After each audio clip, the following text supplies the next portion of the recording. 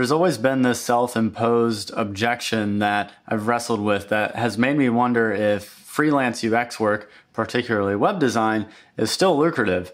I mean, if you think about all the tools that there are to design websites now, and a lot of times they don't really require any prior knowledge to get started. Squarespace is probably the biggest example. And when I think about a service like that, people can create pretty good looking marketing websites just from using the templates that they have.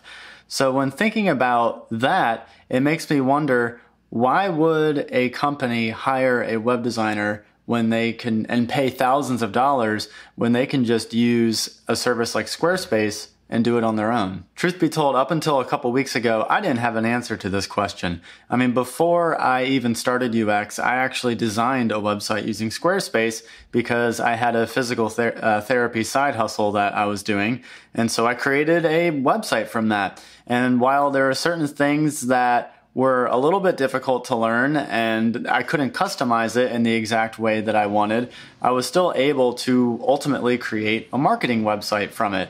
And I never reached an obstacle where I thought, hey, maybe I should hire a web designer. And so with that being said, it made me wonder, and makes me wonder now, like, why would someone pay to hire a web designer? It wasn't until I started taking this Webflow course called The Freelancer's Journey that I figured out an answer to this question. And once they provided an answer to this exact question, it just made a lot of sense to me. And there's a video in particular within this course that goes over this exact topic, and I'll be sure to post that in the description below. To give context, the video is a mock discussion between the instructor named McGuire and a pretend client, and they're having a discussion over web design services. And the client brings up the question, well, why can't we do this ourselves? And what happens next is nothing short of magical. Like, I've said this before in other videos, but the production quality and just absolute majesty of Webflow tutorials is unlike anything I've seen. They have really raised the bar by a mile as far as what tutorials can and should be. Anyways, the instructor, McGuire, goes over a very detailed analysis of this question and breaks down this question into the actual motivations for why someone would even ask this question, as well as going over different tactics that one could use to address this question. And so he goes over this really in-depth analysis and then goes back and continues the role play, and then has one of the most masterful responses I've ever heard when it comes to dealing with this question of, well, why can't we design this website on our own? The premise behind his response was counterintuitive to me, and it's to be upfront and genuine with the fact that, hey, you know what? You can make a website on your own.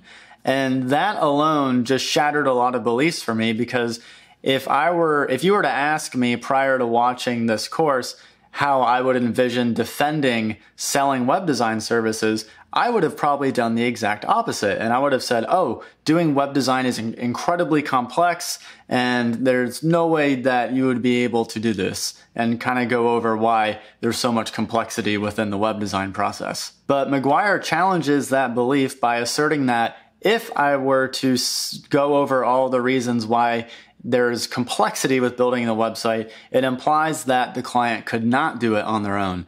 And that simply is not true. If the client wanted to go through the rigmarole of learning the steps needed to make a website and to go out and design one, they certainly can do that. It would be dishonest to say that they can't. And so what I like about this is the instructor's response is just very, it's honest and it's genuine, and I just really resonate with that. But he doesn't just stop at saying that they can build it themselves. That obviously is a very shitty sales pitch. He then goes over the fact that the main reason why someone would want to hire a web designer is because of the large amount of time investment it would take if they were to try to do it on their own. And what I really like in his approach is that he tailors it to their business. So in this scenario, the pretend client he's dealing with is an interior designer. And so he flips it on them and says, hey, if a client came to you and asked you this very question, I bet you could probably imagine that they could do interior design work on their own, but it would take a lot of time. It would take a lot of research to be able to do it. And likely the work that the interior designer would do would be far superior to the work that their client would be able to do on their own. And therefore, the same thing goes for web design. So basically, the web designer is allowing the client to save a lot of time by not having to build a website on their own, and they can focus that increased time to doing other high leverage or higher leverage activities, such as reaching out to clients, doing the actual work that their business does, and just sort of cultivating those client relationships. I relate this back to the PT side hustle that I did a few years ago. And I can't help but think that, yeah, I was able to make a marketing website with Squarespace, but it took me 30 to 40 hours to make.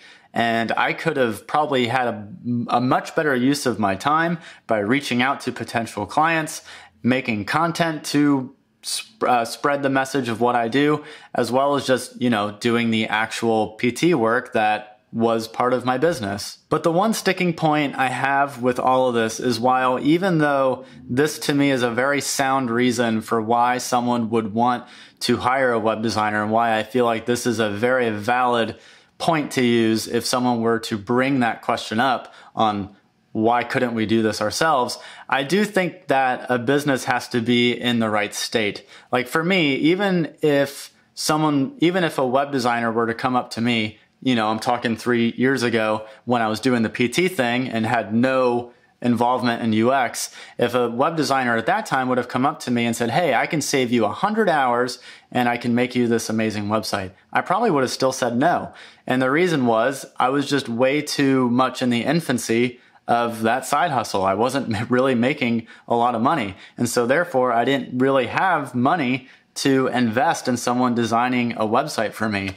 And so I think with this comes the importance of trying to find the right client, because I think, and I could be wrong, but I think that if I were to try to find a business that they were a little too much in the infancy stage of their business, they wouldn't even have the resources to invest in a web designer. And so even if I can save them 100 hours, I have a hard time believing that they would.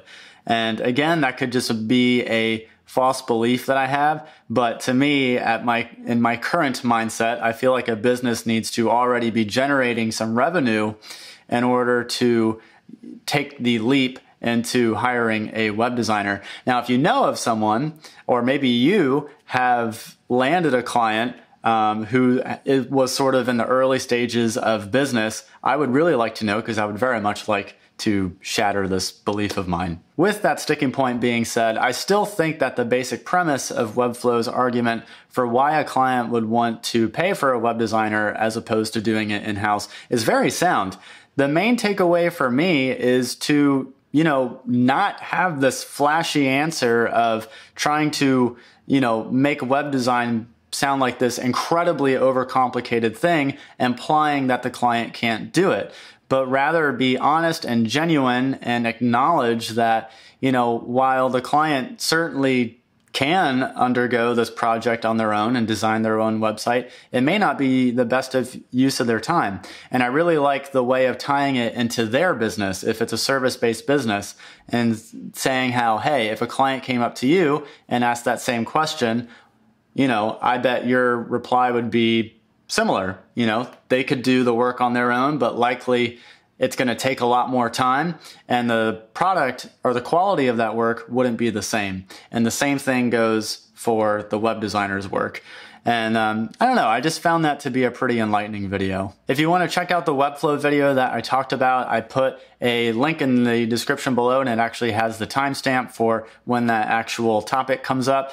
And I actually just finished my first Webflow client project. So if you're interested in how that went, you can check out this video here. And if you've been getting value from some of these videos, I just have a quick favor. If you wouldn't mind hitting the subscribe button, that would help me out a lot. And until next time, I will see you in the next video. Take care.